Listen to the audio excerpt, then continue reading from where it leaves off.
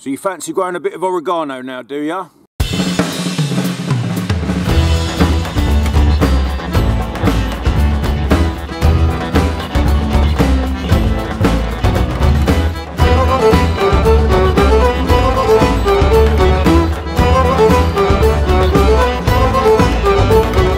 Now here what I've got behind me is a plant called oregano. It's a perennial herb, which means it comes up every year, and it really is typical of Sicilian and Italian, Greek cooking, things like that. It's quite reputable with putting on pizza, but us Greeks, we like to put it in our meat grills, and we like it on top of salads and things like that. And it's really versatile, and it's got a lot of good essential oils in the plant. And what I really love about this plant is there are many different variations of this plant.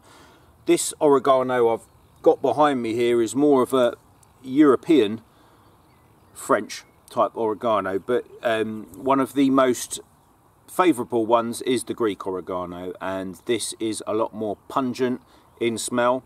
And last year I went to Italy, I went to Sicily, and a lot of the people there were saying that their particular oregano was particularly good, and I actually have got a sprig of that, or a few sprigs of that today, and I'm going to be sowing that for you. Now, I've previously done a video about the Cyprus oregano and how spicy that is, and I've discussed that the further to the Middle East you go, the hotter and spicier it is. And when I say spicy, I mean literally if you put the leaves in your mouth of the Cyprus one, it's hot like chili. You'll actually sort of have a warmth to it. So really interesting herb. Actually, some of the people will drink it in a tea in the Mediterranean. It's got a lot of beneficial essential oils in it. Now, the best way to grow this, to be honest, is just to go and get a seed packet from the shop. Greek oregano is quite widespread. But if you really want to experiment, one fun thing that I've done is I've bought a seed mix usually from Amazon. You can get them of whichever one you want. Cyprus oregano, Cretan oregano. The great thing with oregano is when they harvest it, these flower heads will give up their seed quite easily. And if you look at the bottom of any oregano herb mix, 90% of the time you have little black cluster of seeds at the bottom of the pack if you put it in a transparent pack, and you can quite easily germinate them. And I did this with the Cyprus oregano mix, and I would recommend giving that a go. If you've got a particularly warm sunny spot, it's just a lot more pungent. It's got a lot more thyme aromas to it, and something that I'll show you here today is my Cyprus oregano that I've been growing. I lost a few last winter because we had a really wet winter. So if you're going to go down the route of growing them sort of oreganos and you have a wet climate like we do in the UK, you might want to think about putting it in a rain shadow near a building, something like that. But generally, if you want to grow oregano, really it isn't too fussy. If you give it warmth, light, and somewhere that doesn't get too wet, you shouldn't go too far wrong. And as I say, I like to sow different types of oregano and experiment with them, because I just find that the more European strain like this isn't as pungent, but I mean it's still got quite a unique, very classic oregano smell. And I will harvest this en masse. I will put this into soups and stews and things like that. So if you want to see the sowing process that I use, I'm going to show you now what I did with that wild Sicilian mountain oregano and show you how to sow that. Right, so this is some of the Sicilian oregano that I bought in Sicily, and it's picked from the mountains. And what you should do when you buy these sort of things is gather all of the vegetation down to the bottom corner, and then what you want to do is grab it. This is always the same, I find, with oregano. This is how I extracted the seeds from the Cyprus oregano. And if you look in there, you'll see a little grouping of black seeds. Right, so what you want to do is just keep taking the foliage from the top and the seeds will fall. I'm sure now you can see the dark black and brown seeds at the base now a lot better. Just keep taking the top stuff out, and you know you will end up with quite a lot of seeds, more than you get in a seed packet. And if you want, get a bit of white paper at the end, and you know put them in an egg cup and just sow them and see how you get on. Take a look at that. There's a few hundred seeds in there, so that's perfect. It's actually quite funny, when I was in the shop in Sicily, the guy was watching me and I found this wild oregano and I got all excited and I was saying, oh, this is fantastic, well, I've got to buy it. I was buying loads of it, and the guy came up to me with a worried look on his face and he says, my friend, he says, not for smoking. So it was that moment I realised perhaps, you know, there's very few people that get that excited about wild oregano as me. But there you go. I had to sort of explain to him that I had no interest in smoking it. So there you go. So we're just going to go and pop this lot up now and see how we get on. Right, so for this sort of thing, I like to knock up a clay loam. So I usually get like a topsoil loam, because I feel that, you know, even when you want a well-drained soil, well-drained's fine, but you want something that will retain the moisture while it's being well-drained. If it's just well-drained, it's going to be dry all the time, and that's especially not good for seeds. So I do a third compost, a third loam and a third sand, and that should do us nicely. I'm just going to sprinkle these around the top, just sprinkle them around. It's quite a lot of seed, so if it does take, we're going to have a bit of a mat, but that's okay. Once you get a few going, then you've got your future supply. You can clone them anyway, you don't have to sow them again. And you know, you don't want to bury these too much, oregano seeds. These are really small seeds, so you're literally looking at just a slight fluttering. And you know, I actually sowed it once without even covering it at all, so really careful now. Right, and you know, when you water this, the watering will cover some seeds and bring some seeds to the top. That's why you always want a quite dense sowing. Let's give this a go. Now really, if you're going to try and sow oregano, try and do it in March on a sunny window ledge. That means by the time it gets to summertime, you know, you've got your young plants and you can plant them out or put them into pots. I mean, they do really, really well on a sunny patio in a pot.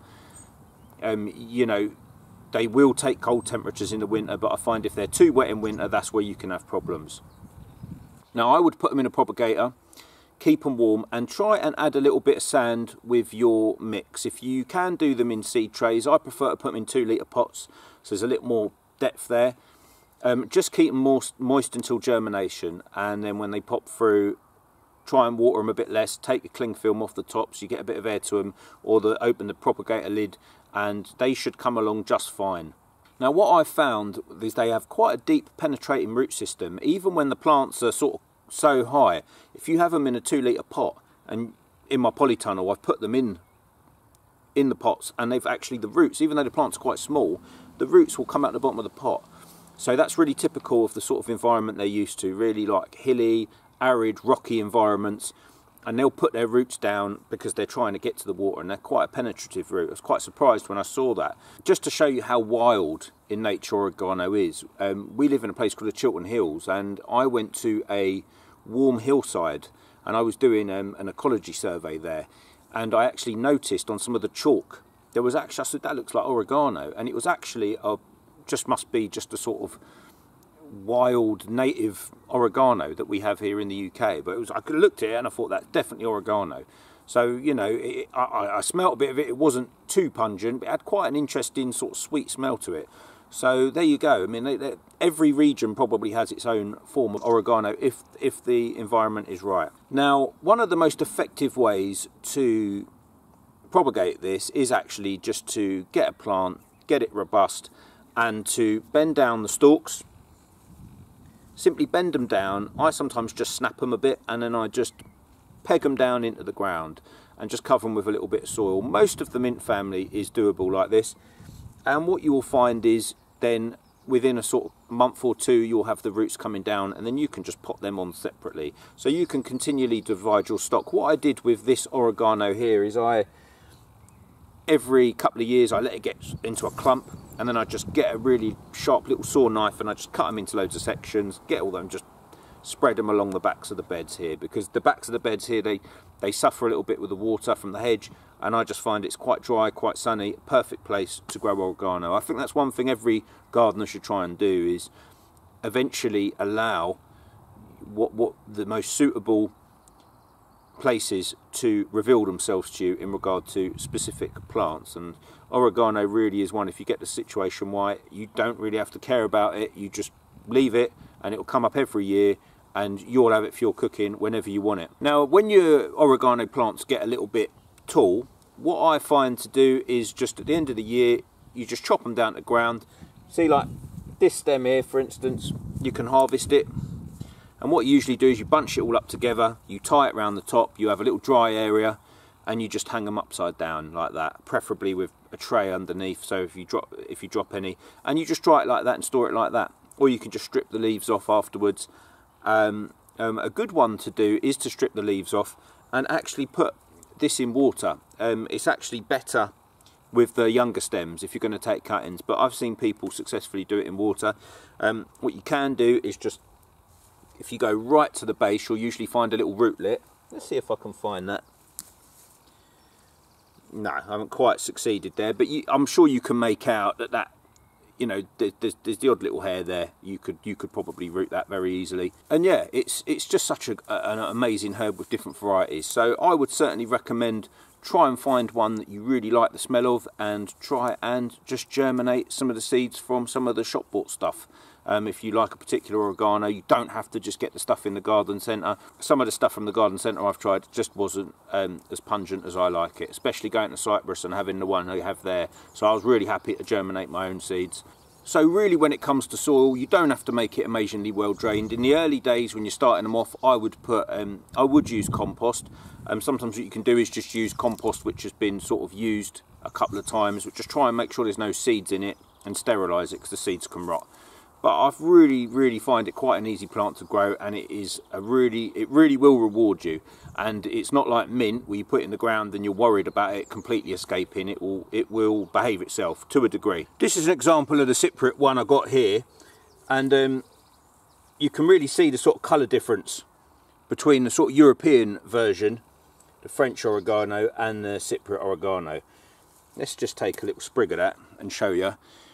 So yeah, I'll tell you what, that's already, I can smell that really strong, but I can barely smell that. So, I mean, even though I do like the taste and the flavour of this one, I cannot stress enough, try and get one of the stronger strains, the Syrian, the Sicilian one. Go online, get yourself some Greek oregano from Greece, not the stuff they sell in the supermarket, and propagate some of that stuff, and just try and make sure that it's in a well-drained, sunny position. So, really, to sum up, what I would say with oregano is, you know, it is a wild plant. So just give it the well-drained situation, sunny situation, divide it as much as you can, find one you like, and just keep dividing and keep propagating. Alright, and you should be fine. So there you have it, oregano. It's great to have in the kitchen. There's many different types. Give it sun. Well-drained situation, it will reward you every year. Don't get too upset about the stuff in the supermarket. Go out there, get yourself some oregano mix, look for them little seeds, and germinate some yourself. Get out there and grow some.